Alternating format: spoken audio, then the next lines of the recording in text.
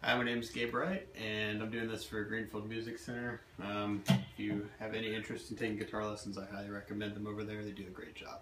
Today I'm just going to give you a couple minutes on a tip about guitar. Something I use a lot is called pretty much chord voicings. And a lot of you probably learned your basic chords down here, but something I really like to do is take that and actually move it up and down the fret, so that it gives you more pretty much implementation for when you're playing different parts or when you have two guitars. This is really useful. So I use it almost every day. So when I'm playing, gotta play a lot here. So yeah, let's talk about that for a second. So I want you to think about a capo.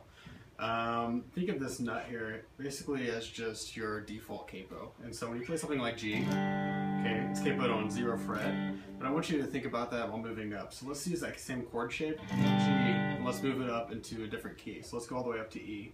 So now I'm going to play that same shape down here with my lower 4 strings, but I'm going to do it down in the E position. So it's going to look something like this. So think of this finger as your nut. Okay, so now I'm playing that G shape, but now I've moved it up into where I'm in the key of E. So what's really nice about doing things like this is I can do it with G, okay, so I'm up here in E, so I can take my D shape, okay, and I can move it up to maybe something in the key of G, okay, and I can play my chord progressions along with this, and I'll show that there at the end. But think of your power chords. Your power chords are basically just default E and A shapes. So if you're here on the bottom E string here, okay, I got my F shape, so I'm just coming off of my E shape, remember? So I got my F shape, okay, I can move up. And I got my G shape, my A shape moving on. So if I'm doing my A chord, okay, so if I go and I start my power chords on the A string, I can move that up, right? So we use this all the time.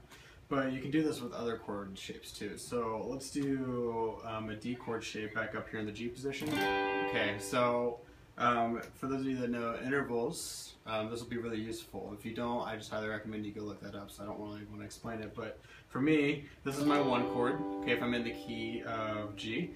And so I'm going to use this as my 4 chord, so I'm going to bar right here on my pinky, okay, just like that G, from the key of D, okay.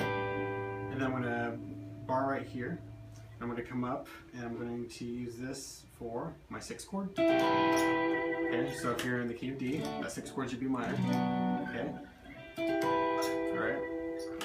And then for my 5 chord, I'm just going to go there to the 2nd note of the scale. Okay, and I've already got my 5 up here on my index. So right there you have a full progression of a song. You have a 4, okay, a 5, a 6, okay, and back to your 1.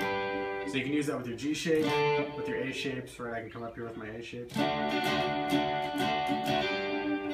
Okay, or I can use it for my D shape. You can even go to the C shape. It's a little bit more harder on your hands, but you can. So there you go, chord phrasing.